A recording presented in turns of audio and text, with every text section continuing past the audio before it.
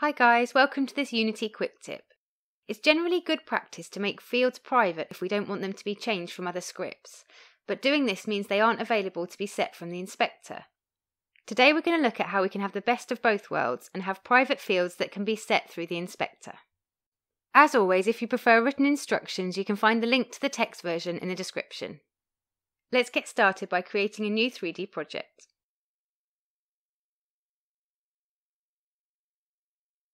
We'll add a new script to the main camera by selecting it in the hierarchy, clicking the Add Component button, and then searching for the script component. We'll call the new script Private Field. We'll double-click on the script in the project panel to open it in Visual Studio. Let's add a private field to the script. If we save the script and switch back to Unity, we can see that the field is not available in the inspector. If we switch back to the script, we can tell Unity that we want the field to be available in the inspector by adding the Serialize Field attribute. If we save this and switch back to Unity, we can see the field can now be set through the inspector.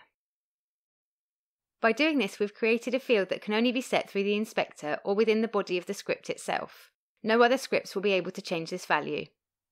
Okay, that covers everything for this tip. Hope you found it useful. Please leave any questions or feedback in the comments, and don't forget to subscribe so you don't miss the next one. Thanks guys!